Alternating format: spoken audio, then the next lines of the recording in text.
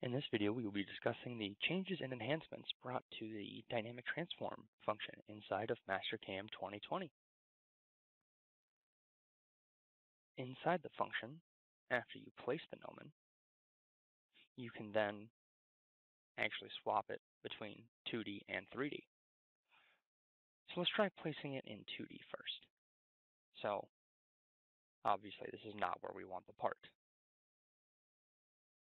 So we can still rotate it, but we're going to want to swap it to 3D.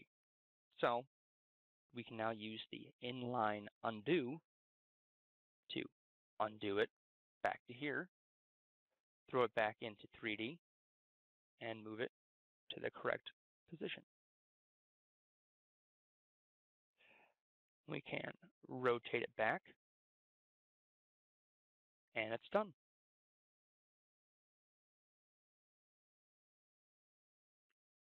And now I just need to copy the part to each and every slot.